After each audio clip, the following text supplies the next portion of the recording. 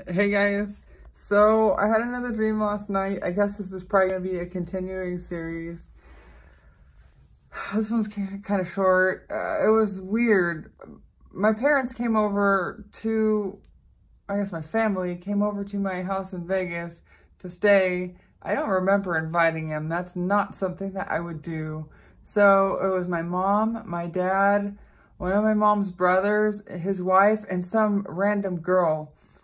And I remember walking into my kitchen area and my uncle was sitting there in a recliner, which was weird because there's a recliner in my kitchen and these people weren't invited.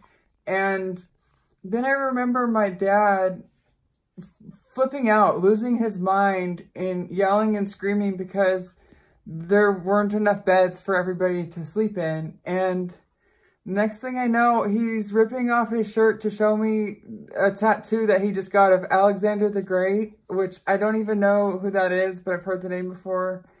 He had a tattoo of Alexander the Great on his chest, and we started getting into like a physical fight, and I don't remember what happened after that. He disappeared, and I went up to my room, and this random girl was sleeping in my bed, and I just found it so strange, and I went to use the restroom, and I woke up after that. Dreams are so weird, but it felt very intense and realistic. I just thought I'd share that with you because, like I said, now that I've stopped smoking pot, I'm having all kinds of dreams, and I don't know how to interpret them.